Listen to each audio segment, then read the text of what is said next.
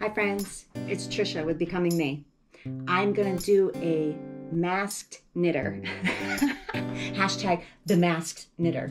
Because I wanted to participate in the hashtag for Mask Monday Ladies or Monday Mask Ladies. I'll have to check and I'll put it down below. But for this one, I'm gonna do something a little different. We're gonna explore knitting. You wanna learn basics? Maybe you already know how to knit, but then you can enjoy which mask I'm using. Stick around. Okay, friends, we're back. All right, so I started off in the shower with the Rice Water Bright. It's a foaming cleanser. It's actually an Avon product, and it's crossed with the Face Shop. So it's Avon brings the Face Shop into their product line. Did that make sense? It's a foaming cleanser. I just started using this this past week. I use it after I use the conditioner and stuff in the shower, so that after the conditioner rinses down my face, then I cleanse it with this. What I used beforehand, and I also use in the evening, and I flip-flop between because I have fun just switching around. I'm sure you understand that. I also use the Anew Clean Comforting Cream Cleanser and Mask. So this could be a mask and a cleanser. It's dual purpose, fun. But today, like I said, I used this. Now, I want to try to put on this Dr. Belmeur. It feels like it's a gel thing. Let's see how long it needs. I don't have my little thing here to help me read it. To use, begin with cleanse dry skin. Remove the sheet from the package, gently unfold, place evenly and firmly to face, and leave it on for 10 to 20 minutes. All right, so in the meantime, my goals for this video is just to explore yarn labels and what you need to get started. And at the end of this, after I've removed the mask, I'll quickly show you the project that I've been working on. And that's it. Oh, and we'll also learn, we're gonna learn how to do the knitted cast on. Things I regret, doing this without a mirror. 1, hoping it doesn't go into my eyes. Let's see. I think I did it. Well, whatever the case, there's a lot of liquid on here, so I want to spread it to my neck as well. Because if I'm going to have a reaction, why not have it all over my body, right? I don't think I will, because the mask that I chose today is, hold on, get this right. I'm going to cheat and look at my phone in a second to see if it's on properly. So I chose the Dr. Belmeur mask. It's intensive face mask. Ooh, I sound like I'm Darth Vader. It's because it's coming off. It has a cica peptide. And a cica peptide is actually tiger grass. It's like when the tigers are wounded. Phew, it tastes terrible. Do you see it spitting out my mouth? When tigers are wounded, they roll around in this grass to fix their wounds. I don't know if this is going to work for me to flip my head forward. All right. Oh, there we go. I think you're supposed to be like relaxing with your face back, right? So my plan to teach you to knit might not work too good. All right, so let's do this. Set a timer for 15 minutes. It's on the clock, 15 minutes.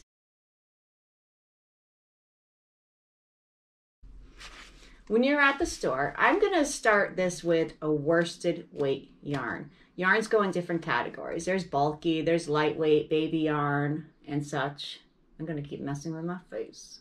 And so on the label, there's a universal coding system on there. I don't know if you can see it, but it will say like a number. Not like a number, it does say a number. Hold on. It will give a number in a little yarn ball right there above my finger. Can you see that? This one says it's a 4, medium. So that means that this is a worsted weight yarn. That would be easier for you to see. It's a little bit thicker. It's not the thickest yarn. You're going to want a flat, not a flat, but a round smooth yarn, not like a boucle or a homespun. Anything that's kind of lumpy bumpy is not going to really work right now when you're first learning. It's also going to show you knitting needles and crochet hooks. And it's going to say US and the number that you need. So for this one, it's saying that we should use, the recommended size is a US 8. So when you're first starting out, I would recommend that you get bamboo needles, okay? And up top, like this is just in a package right here. They're clover. You can get them anywhere. They are, it will say like number 8. This is a number 3, for example, okay? Because when you're using the bamboo needles, your yarn is less apt to slip off of the needles when you're just starting out learning how to knit. You can even pick up like metal needles at the dollar store. These are identified on the top. They say US 8. This actually has etching into the bamboo. So later on you can read it, if you have good eyes, that it would say what yarn, what needle size. There's also gauges, but we'll get into that later. Little gauge things that you can stick the needles in case it's not marked. But look for the package that says 8. Get yourself a nice worsted weight yarn, okay? So what I'm gonna have to do is flip this camera around somewhere, somehow. I got a strap for my head. I'm gonna try it, who knows? I might have to take the mask off, you know, to do this. So yeah, but I'm gonna put this on my head, figure this out, and then I'm going to show you a view from this way, looking at my hands.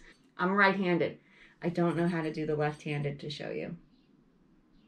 All right, so I'm gonna be right back showing you this angle of how to do knitted cast on, because if you learn the knitted cast on, you're that much farther ahead when you're doing the knit stitch. So the working yarn comes out of the ball, drapes over your first finger, extends down the inside of your hand.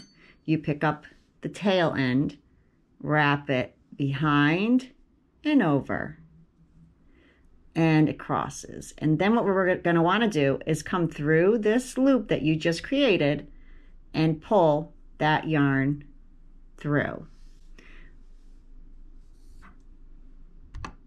At which point you're going to want to pull on the working yarn, because that will tighten up your little knot there as you're, don't worry, this is getting bigger, but it's okay, it's a slip knot.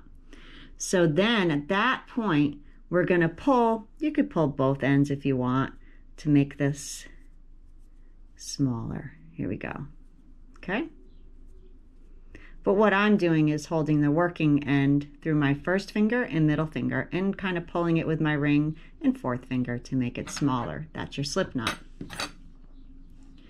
So you're going to take your needle and you're going to slide that yarn, that loop, onto your needle, onto your left needle, okay? Then we're going to take our right needle and we're going to put the needle through that loop. It's going through the loop, through the loop behind that front needle, which is your needle in your left hand. I pinch these needles like so, and I'm kind of still holding on to this left needle with the rest of my hand, kind of tucking it together. But it's pinched, both of these needles now, I'm pinching the right needle with my thumb and pointer finger. And the mask is slipping into my eye. Hang on, hold please. I aborted the mission of trying to teach you how to knit with my mask on. That's a lot of liquid in that mask. A lot of liquid. I don't think it would have absorbed much further if I left it on for 10 minutes longer, right? That was a lot. It felt nice. They're very generous. I wonder if you could like take it and kind of after, well, then your fingers would be in it. I was gonna say try to squeegee it back. As you're pulling it out, maybe squeegee it. I'm gonna try it next time. Save some of the product in there, and because I'm frugal, but the mask is so cheap. But pour it into a little container. I could use it later.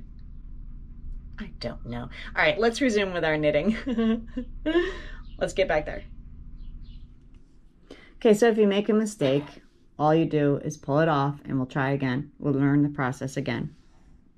My yarn comes over. The working yarn is right here. It's wrapped around my hand. I cross it, Then I'm pulling on the tail end, and I'm pulling this working yarn that I just draped over my hand through. You pull both of these little tails and the loop at the same time for a slip knot, and then you make it smaller by pulling both ends. It's probably best to do that while it's on the needle. It'll be easier. How many ways can I say this? But you know what? I'll say it different ways because maybe a different way will click with you. Everybody learns differently. So, all right, let's try again. We're gonna put this needle from left to right through the loop. Now both needles are through that one slip knot that you made, okay? I kind of pinch the two needles together. I'm using my, almost like a trigger hand, to kind of pick this up, wrap the yarn around and over that needle. My right hand needle is underneath my left needle. And I'm pulling the yarn, the working yarn a little bit. See how it's wrapped around my finger? So it stays a little taut, but not too taut. You'll get used to the tension. And then that point pushes the working yarn through the loop that's on your needle. And you can let go. Both needles will face the same direction for a minute. So kind of twist that loop. I'm bringing this needle around, so it's going under the loop and through.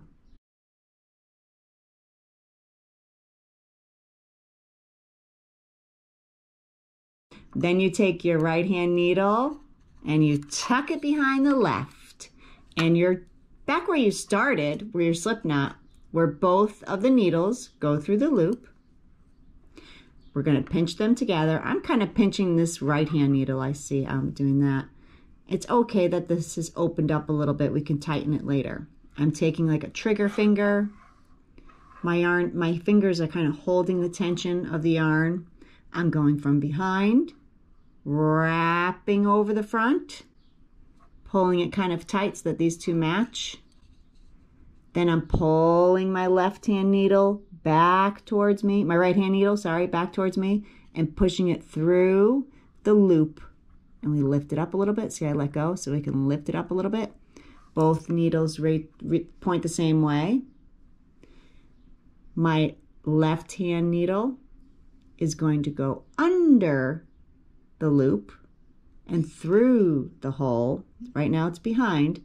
And now we're going to swap it out, both of them through, and the right hand needle goes under the left, and I'm pulling on that working yarn to tighten up, not too tight, you still want to be able to work through there, tighten up gently that little loop that we just made. See, now we have 3 stitches on the needle. Okay, we're pinching it, we're taking our yarn and going behind the needle and back, wrapping over. See how it's starting to wrap around my finger to make tension? I'm pulling the right hand needle back towards me, and I have the working yarn still on that right hand needle as it guides through the loop. I let go to get a little more slack. Point both tips the same way. Take my left hand needle, go under and through the loop. And then I swap both the needles so that the right is under the left, and I tighten it up. See, I'm tightening up? Okay. Now we have 1, 2, 3, 4 stitches on the needles. Okay? Let's take a look at it. 4 stitches. Want to try again? Pull it off. Let's use, now these, like I said, were very slippery. We can use some bamboo needles. If you can get to the point where another way to do the slip knot, first off, before I go in that direction. Here's my working yarn going this way, the tail's coming this way. I'm taking it and I'm just twisting it. See? Just twist it. And then I'm going to grab the working yarn through that hole instead of making the big loop on your hand. We're going to put it on the needle. Tighten both the ends up onto the needle. Okay. We're going to take our right hand needle from the left to the right. We're going to put it through that loop, and it's going behind the left hand needle. We're coming around the back, over the needle and back, pulling it through the loop, and then easing that working yarn through that loop. Both needles point the same direction. Slide the yarn down so you could do this, but I'm still holding the yarn with my other fingers. And the needle's going to go from under to up through that loop, and now you could take off the right needle. So we have our other stitch, okay? Now we're coming through from left to right again. And we're wrapping around the back, over the front. We're pulling this through while I have tension right here. And we're going to push it through so that working yarn comes through the loop. How you doing? Are you doing good? And then we're going to have two needles pointing the same way, okay?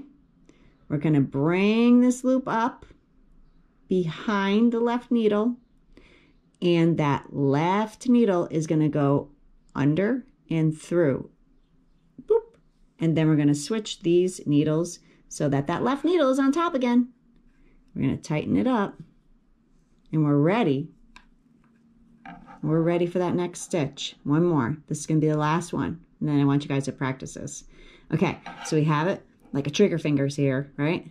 Okay, it's coming around the back, over the top.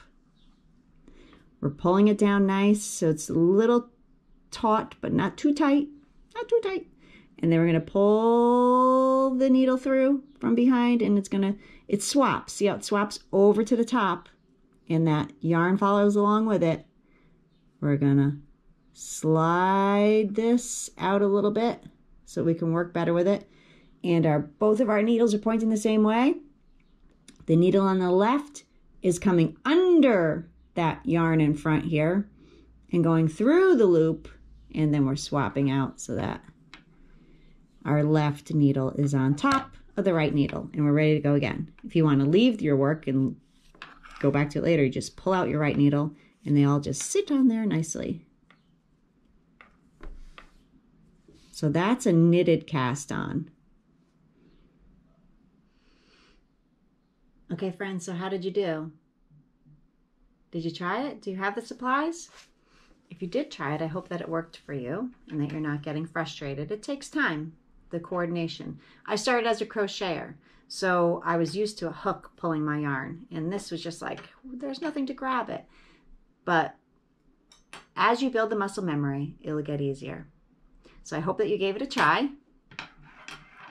I wanted to show you, and like I said, that's a knitted cast on, so you're already one step ahead, because now you know how to do the knit stitch, believe it or not, just from doing that knitted cast on. You could do this. All right, let's talk about the project that I am doing now that I'm almost done with. My friend gave me this beautiful yarn. It's Bee Basis, and it's 75 cotton, 15% wool, and 9% cashmere. She gave me, it's made in Italy, and she gave me 3 balls of this yarn. It's so beautiful. So I had to find a pattern that would suit it. So there's two patterns out there. One is a clapetee, and it has all of these like drop stitches. It's more like a long rectangular shawl that you wrap around. And the other one is called a batkus, B-A-T-K-U-S, I believe. And that's like an elongated triangular shawl. I think it's just knit stitch, knit purl, or garter, you know, like a basic shawl. So if you combine, if the batkus and the clapetee got together and had a baby, they would have this pattern right here, which is the clapicus or something like that. I'm butchering the name, I know I am. There's like a hyphen there. I'll put the information down below. I'll put the name here, and I'll try to link the pattern in the description box. But let's take a look at this, okay? Here it is, almost finished. Is it not beautiful? It's so beautiful.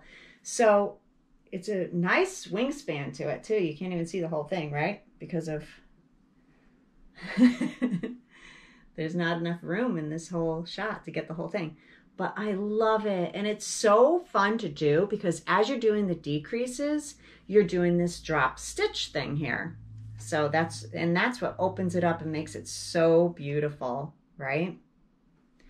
So because this is a wool and cashmere, the yarn kind of clings together, but it's fun when you get to that point and you're going to be dropping the stitches, because like right here is, I'm like midway through dropping the stitches. So you kind of just, I don't know if you can see it, but you tug on either side and release that purl stitch all the way down. So fun. So nice. And all you really need to know how to do for this is a knit, purl, knit two together, and make one. So I mean, it's a little bit more advanced, but not too extreme. And I only have like minimal left, so I'm excited. I'm almost done with this. You weigh the yarn. It's pretty fun. It's very fun. Okay, so that's my not finished, but my work in progress, my whip. That's what we call it. This is my whip, soon to be. Some people call it a PhD. It's partially half done. I have my PhD here. It's fun. All right, friends. I really appreciate you watching and joining me today. If you like this kind of video, I'd really like it if you could give me a thumbs up because it helps out the channel. Also, if you aren't subscribed, it would be great if you can come back and subscribe and stick around. I'd love to have you part of this family of friends that we're creating here. So, as always, be well. Thanks for watching. Bye.